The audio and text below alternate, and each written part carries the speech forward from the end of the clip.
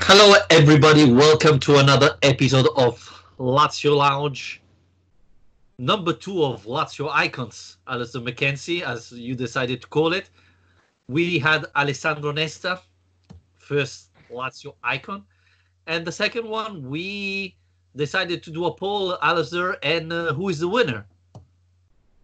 Well, there wasn't a winner, to be honest. It finished as a draw, which we didn't really expect, between Simone Inzaghi and Beppe Signori. And given that, I think everyone already knows the Simone Inzaghi story relatively well, and that you're in love with Beppe Signori. I think it's probably makes a lot of sense for us to go and have a look back at what he was up to. Well, yeah, come on. I think he's one of the legends of this club. He did so many things positive for this club, and as I often said in this podcast, I think you can remember, it's a disgrace that he didn't win nothing with Lazio. I thought he deserved to win something, and maybe he's the only one of these heroes of our club that left in a different way. Nesta have been sold because Lazio was struggling financially. Here was a completely different story. We're going to talk about that because it's a big part of Beppe Signori history. Let's start saying that he was the first signing of Sergio Cragnotti. The golden era of Lazio started with Beppe Signori, even though Cragnotti wasn't still the owner. He already made the deal. The deal was made in January and then was made officially in June, if I'm not wrong. And first thing Cragnotti did was signing Beppe Signori. I think you were too young, but Zeman's Foggia reached Serie A, and no one gave it credit to them. And the first year they were able to keep the Serie A division, and big part of that was thanks to Zeman type of football. Signori, Rambaudi, Baiano was the three strikers playing there, and Lazio decided to make the move. 11, it wasn't euros, it was still lire, for 11 million euros for Beppe Signori. And there were a lot of question marks, Alistair, because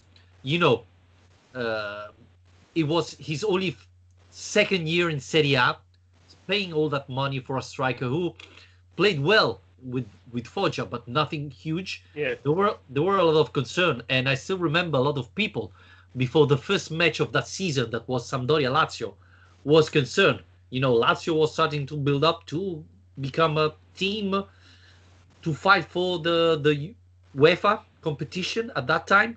And there were question marks about Beppe Signori. And the first match, hat-trick from Beppe Signori. And I think all the doubts disappeared in just one match. Yeah, well, I think it's a really interesting start to his career, actually, in the way he joins Lazio. Like you say, you've just kind of summarized it all very nicely there. But when I was having a look at this, I found it really interesting, the circumstances around his arrival. Like you say, quite a few questions, because he wasn't by any means a household name at this point. And I found it really interesting looking at the impact that Zeman had on his career, especially at Foggia, because this was a guy who'd been released. He was a youth player at Inter, had been released because he was too small. We've heard that story a few times with Messi as well. Same kind of player. And then was better, but okay. But looking at his career in those early leagues, there wasn't really, in those early years, there weren't really many signs that this guy was in the ascendancy. He was about to become a massive Serie A star, because he's playing in Serie C, the third or fourth tier really of Italian football, and he's not playing as a striker. He's playing as a midfielder half the time, or as a number 10 maybe. And then apparently there's a story about when he arrived at Foggia, and Zeman had seen him play when he was in charge of Messina, and as soon as Signori came through the door, Zeman said, "Welcome, bummer," and Signori was kind of like, "What are you talking about? I'm not a striker." And I was like, "Well, you are now." And then through, I think, a series of injuries they had at Foggia at the time as well, he ended up having to play, as well as spotting that Signori could play as a striker. He kind of had to play him there, and that was basically how he ended up in that role. But I found that really interesting because we were talking just last week with Nesta about how, you know, Zeman's style of football might have helped Nesta in his development, in that, you know, it left Nesta in this kind of covering role where he basically had to defend by himself all the time. But I found it interesting coming across the Zeman link 2 weeks in a row. And one thing really important, the doubts about Signori coming to Rome, is that he was leaving Zeman to go to Dino Zoff, who was a very defensive mind manager.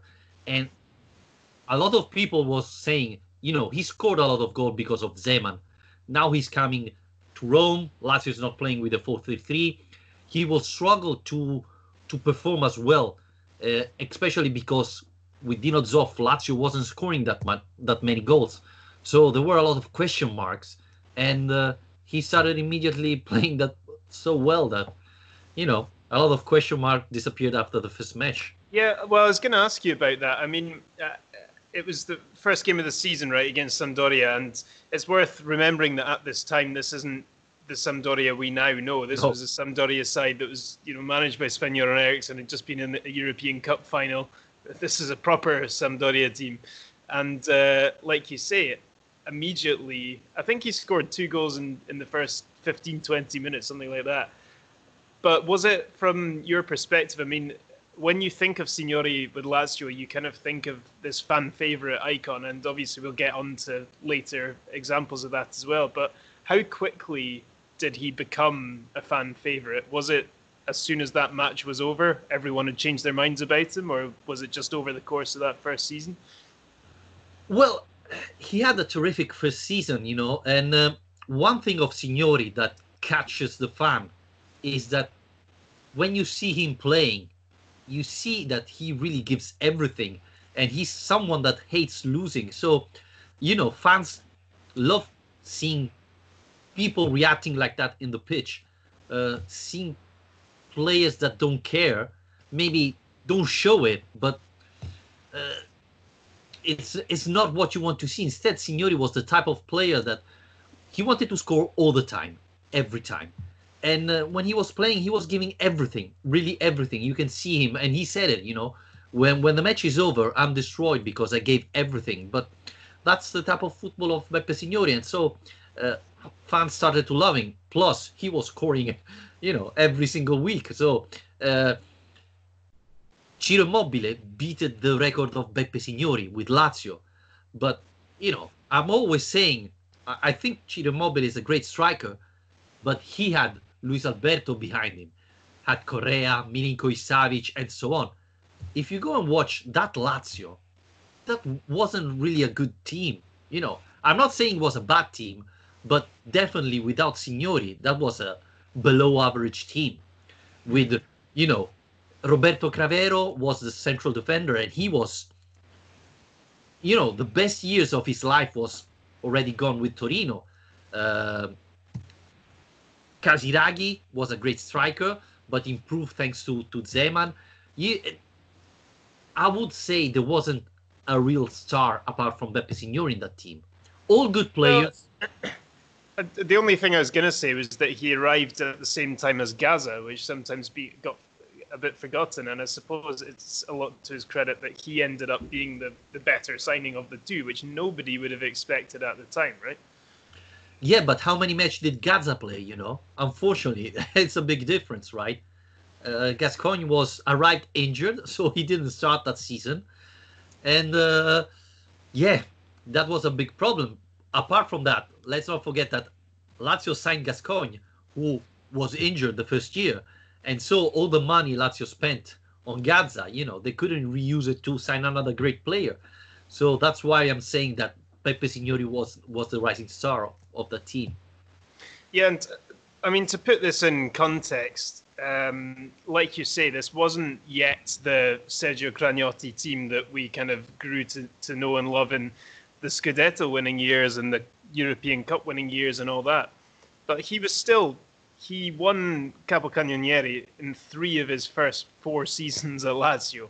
which is an unbelievable return. I mean, I was looking at this, 26 goals in his first season, 23 in his second, and then 24 in his fourth. And this is at a time as well when I was kind of having a look at the Capocannonieri charts, and you've got Roberto Baggio, Batistuta, Marco van Basten in the early years, Gianfranco Zola. I mean, there are some serious talents, at this time in Serie A, and he is 3 out of 4 seasons at a team that isn't winning the league, that isn't expected to be challenging to win the league necessarily at that point. So I suppose my next question to you is, how important do you think he was as a player in that transition? Because from his arrival in 92 to when he left around 98, I think it was, that really was the period in which Lazio kind of emerged under Cragnotti as challengers and as a team that are capable of winning major honours. But how big a role do you think Signori had in helping them make that transition? I think he was really important. And one thing about the Capocannonieri, remember that in that period, there were Cannavaro, Maldini, Baresi, Costa. Lazio was playing against great defenders. You don't have those type of defenders now in Serie A. So scoring all those goals against these defenders, it's not easy. It's absolutely not easy. This tells you how good Beppe Signori was. And, I think he was a leader of the team. And the fact that he became captain of the team is because everybody considered him, like a leader. And probably when Cragnotti came, and we said it already in the other podcast about Nesta, he didn't care that much about the defense. He was looking more to sign strikers, etc. That Lazio defense was terrible. We said it before Nesta coming. We played with Cravero, Gregucci as central defenders. So Lazio in that time was a defense, was a team that was scoring a lot of goals but allowing a lot of goals. So most of the time Lazio had, was relying on Beppe Signori, even because Karl-Heinz Rieder, that was the striker that started with Gascoigne, was a great player, but he wasn't scoring that many goals. He was more creating chances for the other players to score. So I think Beppe Signori changed a little bit the attitude of that team. And I think I start going to the stadium when Beppe Signori start playing for Lazio. So, I thought he changed the era, the how people was watching Lazio, Before Lazio was a small team. When Beppe Signori came, things changed. Yeah, I was going to say, to add, the timing of it as well. This is not only a time where he is helping with that transition, like I say, to Lazio challenging, but it's also he arrives at a time when Lazio are really not that far off coming out of a period of really bad times in Serie B and some of the dark years, really. So, I mean, I the impression I get as well with Signori is that obviously it was too early in my life to be watching his live matches much. Well, I did. It's never too early. Bologna, but I've seen an awful lot of his goals over the years and clips of games and highlights and so on. And one of the impressions I've always had of Signori is that he was one of these players who is he makes football fun. And there was something about him and the way he scored his goals that made you love him as well. Beyond, like you mentioned, the leadership and the actual return of his goals and how consistent he was and everything else. There is just something for me about the way he scored goals that just seems amazing. And I was having another kind of nostalgic look at earlier on today, and that the volley he scores in the Rome derby in '94. I mean, it's just an unbelievable goal on his weaker foot. But I mean, there's tons of these things, and there's the penalties, the free kicks. He scored a hat trick of free kicks like Mihailovic, way before Mihailovic, and I mean, just unbelievable technique. So, do you think that's part of it as well? The kind of legend of Signori is that he was just a lot of fun to watch. Is that too simplistic? not too simplistic. The fact is, you watch him and say, he's not the type of player that can dominate it with his body. Yeah, he's fast, but you say, he's gonna do always the same thing. Instead, he was terrible. If you give him, 1 meter, he could score and find the perfect angle. The other thing I loved about Beppe Signori is that every time Lazio had a penalty, I was so confident that he would score. And, maybe it's because I was younger, I don't know, but I never had that confidence again. Ciro Immobile, for example, scares me a lot when he's taking a penalty. Tommaso Rocchi was terrible at penalties. Even Mihalovic missed a penalty, Beppe Signori, I was so confident, and that was his style, as a kid of that era, I started taking penalties like Beppe Signori. And no run up. Yeah, without standing there and shooting. And I think half Rome did it, That was actually one of the comments we got on Facebook. Joe Fraietta wrote to us, and he basically said he was a freak, the best penalty taker, and then goes on to say he's very unlucky to play in the same era as Baggio, was always second to him, but was Lazio's greatest. He was the reason why I followed and always will follow Lazio. I think we'll get onto the Baggio and Italy thing a bit later on. But talking about the penalties, though, I mean, I heard a great story about that as well, that he was inspired. Apparently, he missed a penalty. I think it was while he was at Foggia. It might have been his first penalty. He took a run-up and he missed. And then he got inspired. He was watching darts on TV, watching a darts tournament, and was inspired by the fact that darts players never take a run-up. And so they go for accuracy instead of power. That's so the story goes. And so he decided to start doing the same thing, where instead of going for power, he would just pick his spot. And then there was an interview with him where he talks about the way he would read goalkeepers, which is quite interesting, where he basically said, and it sounds very simple once you've heard it, but he basically said, 99% of the time, a goalkeeper will give away which way they're going to go because one of their knees will bend, and that's because they will be about to push off from that knee in the opposite direction. So he'd just have a look at the goalkeepers, see which knee is bent, and then shoot in that direction, and usually it would work. Yeah, I remember that part of the knee. And I remember he said that one of the reasons why he's taking penalty like that is because, yes, he's probably losing power because obviously like that you don't have that much power.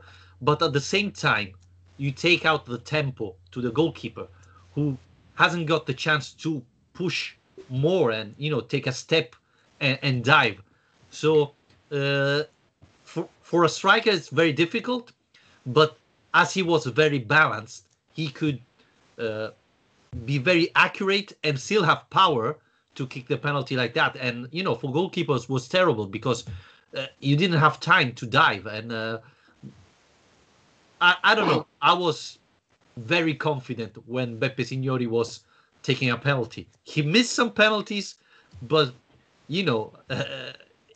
I was always very confident. And I didn't have that confidence after that. Yeah, and I saw another story of that Barcelona phoned him up.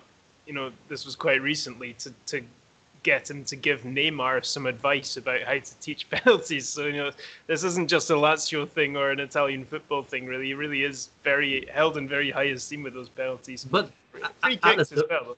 Alistair, for example, when I moved to England, and other journalists was asking me, which team are you, etc. I expected everybody to say, yeah, Paul Gascoigne. Everybody said Beppe Signori. My boss said, yes, I'm a big fan of Beppe Signori. Not Gascoigne, Beppe Signori, because in the 90s, where Italian football was broadcast in England, it was Signori's era, and so everybody remembers Beppe Signori. Well, I was going to say the very first game that was broadcast live in England, in the UK, on the Football Italia program they made, was that Sampdoria-Lazio game, which finished in a 3-3 draw with lots of goals from Signori. So Yeah, I mean, absolutely. I think there's a whole generation of people really in the UK, like in Italy, obviously, who have kind of grown up watching him do his stuff. I think we should get on to the summer of 1995. So this is after what? This is three years into his time at Lazio, and this is probably the most famous part of his time at Lazio in terms of off field, anyway. Um, Per Nielsen wrote to us about this. He said, "I'd like to hear about the failed transfer to Parma. Back then, English news about Lazio was not easy to find in Denmark. Can imagine. Was it the ultras who prevented the transfer?" So, do you want to kind of sum up the story and what happened there? Well, basically, what happens in that period, Cragnotti was the owner of Lazio and Tanzi was the owner of Parma. And Parma and Lazio were two big teams at the moment, and the relationship between Tanzi and Cragnotti was huge. And Cragnotti thought to make money, it was the perfect time to sell Beppe Signori. And so he made a deal with Parma. Now, I don't remember how much money, but it was a lot of money, 30 millions, something like that. I think it was 2022. Something like that. I don't remember very well. But, I think this is going to be the only time that fans stop a deal like that. And as I said at the beginning, Beppe Signori was really the idol. He wasn't only the captain. He was really, every Lazio fan loved Beppe Signori because before Signori, Lazio was struggling at the derby. We had like 5 years in a row with draws at the derby. And then finally, Beppe Signori comes and Lazio start winning derbies. And he starts scoring in the derbies. I remember he played a derby with his ankle injured. He shouldn't have played. He was able to play it and scored. This is the type of things that drive a Lazio fan crazy. And so when I remember I was in Rome still because I think it was in July, something like that. And a friend called me and said, "Hey, have you read the news?" And I said, "Yeah, it's unbelievable. We have to do something." And he said, "Yeah, we're all going under the Lazio house to protest, etc." And, the day afterwards, the Corriere dello Sport came out with this page, with all Lazio fans invading the area, saying Beppe Signori cannot be sold, etc. And Cragnotti was forced to not sell Signori. He was so upset. He said he was selling the club. He never did, obviously. But, It's worth clarifying, though. It's as far as I'm aware, and from the reports I've read from the time, although there were thousands of fans outside the club offices, like you say, it wasn't. This wasn't a protest of people setting things on fire and smashing windows and stuff. It was, from my understanding, more or less a peaceful protest of people making their opinions heard. So when we use words like force and so on, it wasn't really a case of the fans forcing him to back down. It was just that the pressure of the fans was so much that that they did, which is extraordinary, like you say. Yeah, there was this protest, people saying, we are not doing the season tickets if he sells Signori and things like that. So nothing got damaged, no fights with the police, etc. But yeah, I mean, nothing like that happened after that, And it was funny because Signori was in Brazil because Lazio was playing friendly matches there because Cragnotti had Cirio and bought a company that was Bombril, that was part of the Cirio, that was a Brazil company. And so for that reason, Lazio was doing friendly matches in Brazil. So Signori was completely away from there. But he saw that from the newspaper what was happening. And, obviously he didn't ask to leave. He was very attached to Rome. But yeah, it was something simply unbelievable. And there weren't mobile phones at that time. So, was really people talking to going to houses and say, "Hey, they're selling Signori. We have to protest," and things like that. It was massive. It was simply unbelievable. And this proved you how much fans were attached to Beppe Signori. Well, I was going to say, I mean, it's an amazing thing to have happened, and it shouldn't be. Well, I mean, I don't think anyone would take it for granted, but it shouldn't be overlooked, the fact that it was for Signori that this has happened. This hasn't happened before or since. I mean, what was it about him that you think made the fans like that? You know, the fact that they were willing to stage such a protest, such a resistance, I suppose, to this happening in a way that, like I say, hasn't really happened since then. Hasn't happened. There's lots of players Lazio have sold since then who we've been angry about, but there's never been anything quite like this before. As I said at the beginning, Beppe Signori was the leader. He was the player that changed things. You know, Lazio was a small team with Signori changed. Lazio started beating big teams, Milan, Juventus, etc. And Signori was giving everything on the pitch and wasn't hiding. You know, he wasn't an actor. You could tell easily when Signori was upset or when he was happy, when he was giving everything. For Nesta, it was different. On the pitch, except maybe Lazio Milan when he scored in the Coppa Italia final, he didn't give that impression that Beppe Signori gave. There was really a sort of attachment between Signori and the fans at that time. So yeah, I think he was the symbol of the team, and the fans didn't want to lose him. Yeah, and I think it's particularly impressive given that he's not a homegrown hero. He's not even Roman. I mean, I think he's from Bergamo or somewhere. A place near there, yeah. Yeah. Which makes it even more remarkable what happens, you know, the stages of this story, really, from being a pretty unknown guy with quite a lot to prove when he first arrived to being someone that the fans are willing to march in their thousands only 3 years later to stop him from being sold. I mean, it says an awful lot about how important he was. But, I mean, moving on a bit, when was it? The summer of 97, I think I'm right. That was when Sven Goran Eriksson arrived, and this is one of these kind of strange kind of historical events, I suppose, in a way, in that Eriksson's arrival, I suppose, sparked the greatest era in the club's history in terms of the trophies that were won, the squad that was assembled.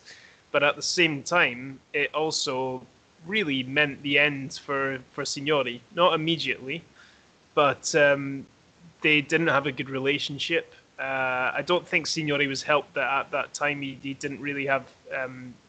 He was having some injury problems, wasn't he? And wasn't quite up to full fitness. But yeah, I mean, there's some strange stories around this. I saw that, you know, Eriksson made him warm up for half an hour and then didn't bring him on, and then he knew that his time was up, and the club were pretty much quite keen to move him on as soon as Eriksson was through the door. So, what are your memories of that situation, and how did the fans react to Eriksson around that? Well, you know, from one side, Lazio was really going further. We said that when Beppe Signori signed, Lazio was becoming a big team. With Eriksson, Lazio made the final step, going and win the title. As you said, Beppe Signori wasn't very fit in that period. I think the biggest problem is he was having problem with his wife at that time, and that had a huge impact on the pitch. But as a fan, I have to say that Eriksson didn't behave correctly with him. And we know that the relationship between Eriksson and Mancini was strong. And Mancini was a leader, just as Nesta, as Signori. And you could see that the two couldn't play together. They couldn't play together. And so Lazio had to make the decision. And obviously, as Eriksson was the boss, the decision was obvious. Mancini would have played, and for Signori there wasn't space. And the funny thing is that even though Signori wasn't in great condition, he scored 2 goals in the first 4 matches. So, you know, he wasn't playing that. He wasn't great, but he still was scoring. Uh, so, as I said, it was a pity because he deserved much more credit. And I think, you know, Eriksson was bold to make this move, and I don't know if it was the right move in the end. It's one of the questions, well, the comments we got on Twitter from Bruno was saying, asking us how he felt when Sven sold Beppe, and saying it obviously worked out for the best with the Scudetto, but at the time it felt like selling the soul of the club. I struggled with the decision as he was one of my football idols. And I guess the selling the soul of the club thing, it's obviously very strong emotional language, but you can, from what we've just described, when the fans blocked the Parma deal, from this relationship he had with the fans, you can see where he's coming from here. Do you think? I mean, this is just pure speculation on my part, but do you think Eriksson, as a manager coming into a new team and so on, it's almost like a kind of statement of his intent, almost like, I'm the boss now, we're going to do things my way, and what better way of doing that than bringing in his own man and kind of sidelining the guy that he was expected to build his team around? So two things about that. The first one is Eriksson said in an interview recently that he thought Beppe Signori had a negative mindset, not a winning mindset. I'm not sure about that. Obviously, we said that Signori was the leader. The fans crowned him king of Rome. And maybe after a couple of years, he was overconfident and feel like he was, the boss in town. So maybe that's why Eriksson felt that he had a negative mindset. The other one is an image that I have very clear in my mind. That year, Beppe Signori didn't play the derby. And if you remember that derby, Lazio won 3-1. Favalli was sent off after 10 minutes. And even if Lazio played 10 men down, was able to win it, it was incredible. Well, first goal of Lazio, Mancini score. And you can see the first player celebrating with him is Beppe Signori running from the bench and going celebrated with Mancini. So this tells you that he was still a leader for the club. He was still part of the group. He was a real Laziale because, he could be so upset, and he was upset because this was the first derby he was missing, and not because he was injured. But he was still there celebrating because he knew what it meant for a Lazio fan. So that tells you why I think every Lazio fan was upset when Beppe Signori left in January. So, yeah, I think he's right. We were gutted, and it was maybe an example of how football was changing. Not more, the leaders, the players playing all his career with the club. I always said it was unfair with Beppe Signori. Yeah, I mean, it does seem like most people felt that way. I mean, especially as well. I mean, so he did, like you say, in January, he went originally on loan to Sampdoria. Again, another story about him driving around Rome in tears all night when he found out he was leaving until 6 a.m. or something. Because, the feeling was mutual here. This wasn't just that the fans loved Beppe Signori, but that Beppe Signori loved the club as well, which I think is part of the reason that everybody struggled with it so much. But then when he goes to Bologna, I mean, we're not going to talk in detail about his time at Bologna, but I do think, Vittorio, it does go to show that we're talking about a guy that had an awful lot left to give, and that's the kind of sour point for me on this, is that, he's kind of revitalized into this player who, I mean, maybe not as prolific, but I had a look at it, and he finished his time at Bologna with 67 goals in 120 games, which is more than 1 every 2 games, which is a very good return. I mean, he helped that team to UEFA Cup semi-final, a Bologna team. I mean, he still had an awful lot left to give. So I just can't help but feeling it was an error in that not only were they misjudging the relationship side of it, but they were misjudging perhaps what he had left as a player as well, because he wasn't finished by any means. No, and the thing we have to be honest is, if we go and consider that type of Lazio, Lazio didn't have a striker that could score 20 goals. Salas didn't score that many goals. Inzaghi had problems. Vieri stayed there only one season. Oli Crespo was a striker of that type of goals. In fact, he was the capocannoniere with Lazio. But apart from Crespo, Beppe Signori was the only one who could do it. And again, I thought it was a wrong move from Eriksson. I'm not saying that Eriksson was a perfect manager. Obviously, he will be remembered as the manager who won the Scudetto.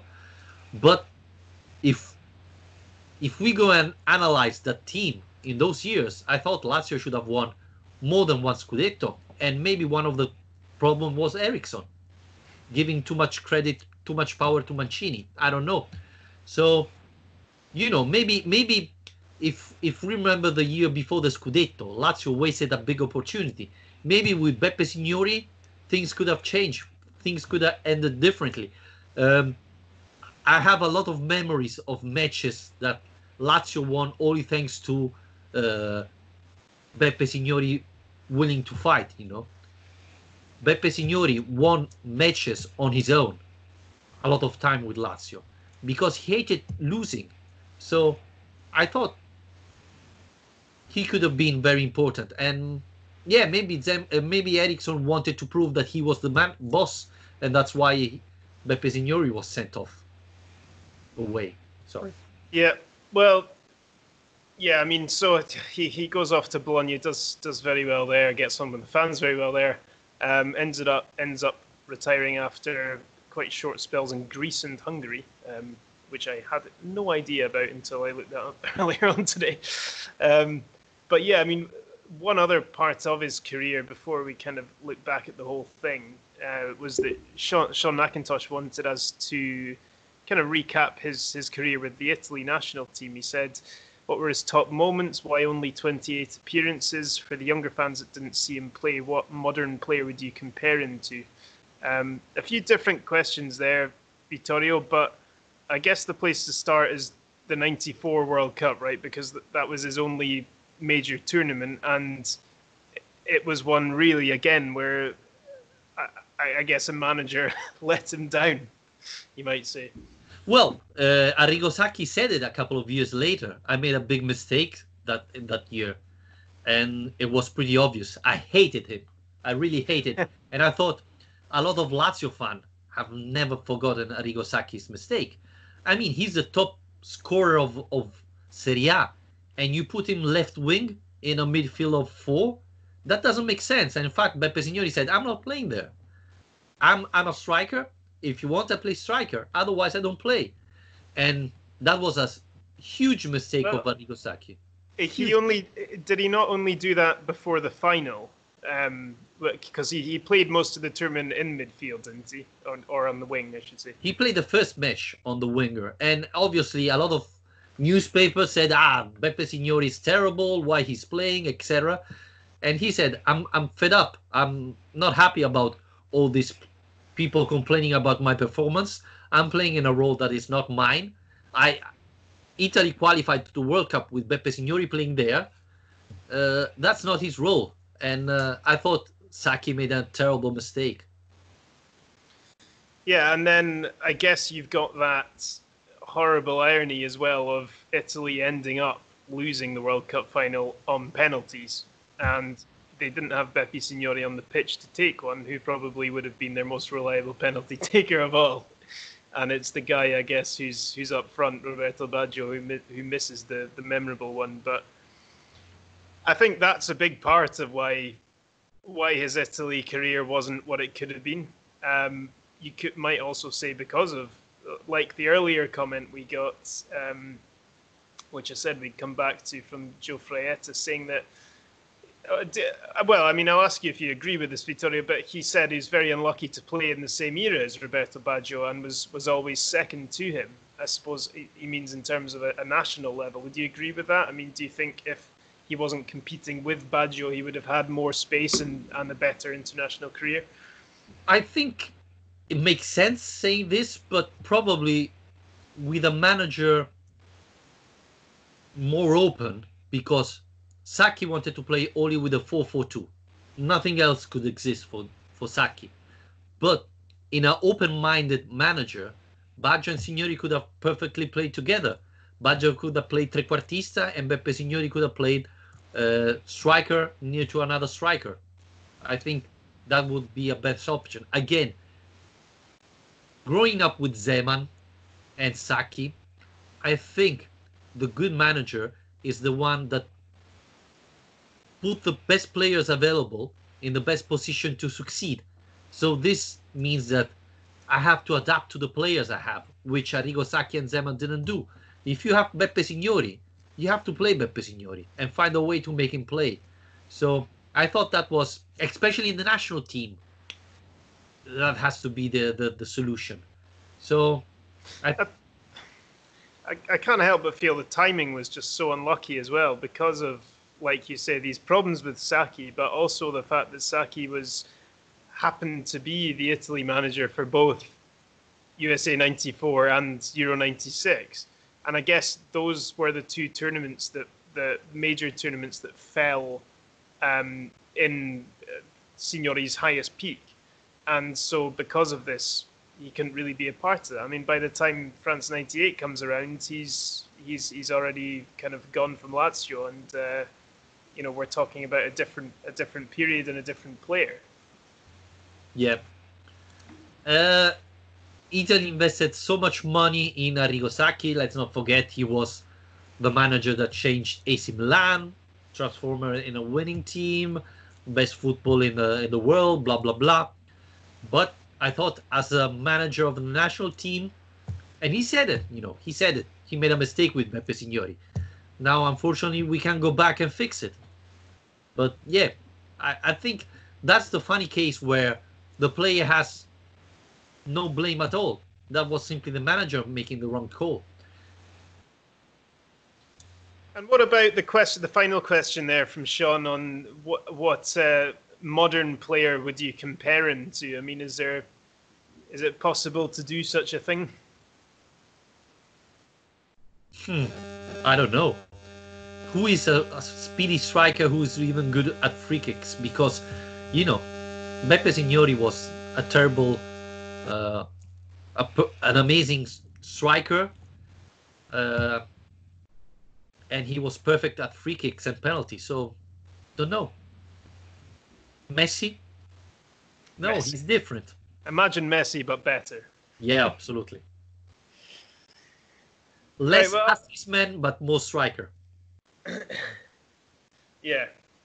And he wore boots that were too small for him, didn't he? So that he would have better control, which I've never quite understood. But I'm not as good at football as Beppe Signori, so who am I to question his methods? The final thing I suppose I wanted to touch on, really, looking back on his career, he ends up as Lazio's second top scorer of all time, behind Silvio Piola, who admittedly is going to be quite hard for anyone to catch. But 127 goals, Piola had 149. I mean, Immobile might well catch him in time. I mean, he's only quick look. He's only 11 goals behind him at the moment, so you'd expect Immobile is probably going to overtake him. But where would you say Signori ranks in terms of the best strikers in Lazio history? I mean, when you do look him up and you do some reading about him, the thing you see, I found coming up against quite often is people saying this is Lazio's best striker since Giorgio Chinaglia. But would you even rate him higher than Giorgio Chinaglia? Would you? I mean, Piola is almost impossible to rate, really, because it was such a different time. But in terms of the strikers that Lazio have had that we can feel like rating, where would you put him? Well, the thing is, the most complete striker Lazio had was Bruno Giordano. Bruno Giordano was fast, great technique, great shot, good header. He was complete. He was perfect. Obviously, Bruno Giordano played in a very, very weak Lazio, so he wasn't able to score that many goals. Beppe Signori, if you think about it, he wasn't complete. He scored with the header a couple of times, but you couldn't say, he's a great header. But he was terrific, and he wanted to score. He wanted to win. So I would say Bruno Giordano was the top, Beppe Signori and Ciro Immobile afterwards. Oh, really? You're not putting Giorgio Chinaglia even in the top 3? Yeah, well, you said after Chinaglia, so, Oh, no, I mean of all time, really, to be honest. Okay. Well, Giorgio Chinaglia is I never saw him playing, but he was the striker of the first Scudetto, so you have to put him first spot, even though he didn't play that many years with Lazio. But he scored more goals than Pelé in the US league, so he's better than Pelé. So yeah, I would say Chinaglia, Giordano, Signori.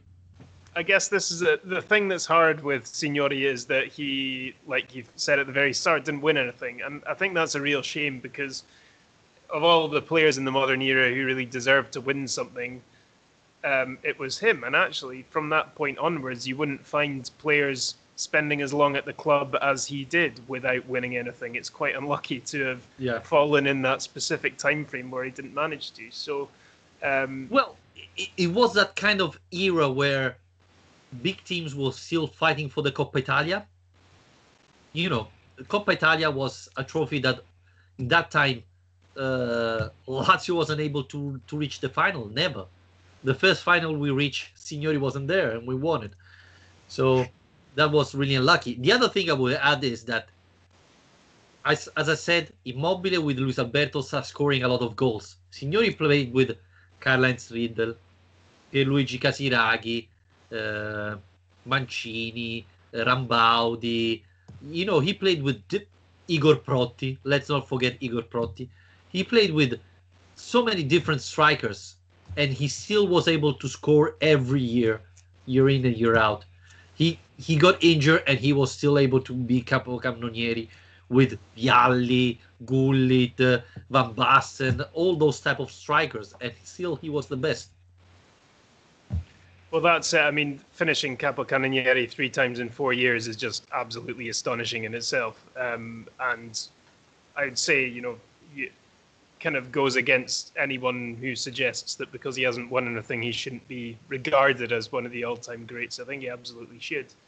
And I think he definitely, it's one of the reasons, I suppose, that I felt like we should be talking about him tonight. But, so that's 2 now. 2 icons down. Yep. Who's going to be the third one? Well, we'll put it to the public again. If you've got any particularly strong feelings, let us know.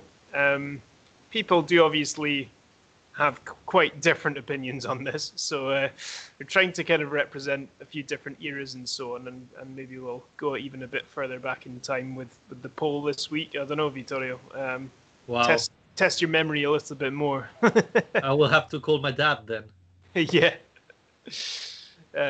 But no, thanks to everyone who's given us feedback so far. It's greatly appreciated. It is nice to be doing this really while the football's off and we've got nothing else to talk about. So gives us something to do. Well, we can talk about your lockdown if you want the next episode. I don't think anyone wants to hear that. Unless they wanted to hear about all the slow phases of going mad step by step, then they're welcome to. But 5 weeks of it, there's not an awful lot to report on, to be honest. No. It looks like football is going to be back in end of May, hopefully. So still 2 months nearly to go. Yeah, we should mention that, I suppose. I mean, it's quite hard to know when to really believe these bits of news because things can change very quickly, but they are talking about the possibility of players starting training again once the current lockdown ends, which is on the 3rd of May. and then somehow getting them fit enough in 3 weeks to play a game every 3 days for the rest of the season, which I do not think sounds particularly safe, but appears to be the option they're going with. So, yeah, it's going to be really hard for Lazio because, as we said, Lazio hasn't got a deep bench, and playing every 3 days, it's going to be complicated for Lazio. Well, the first thing I thought when I saw this was that if we're ever going to see Bastos playing as a striker, this is going to be it. Not a De Gagne, Bastos. Okay. Guys, if you want that we talk about Bastos as Lazio icon next Monday, you know what you have to do. Alistair, stop voting. I'll just put him down as 4 of the 4 options in the poll. For Bastos.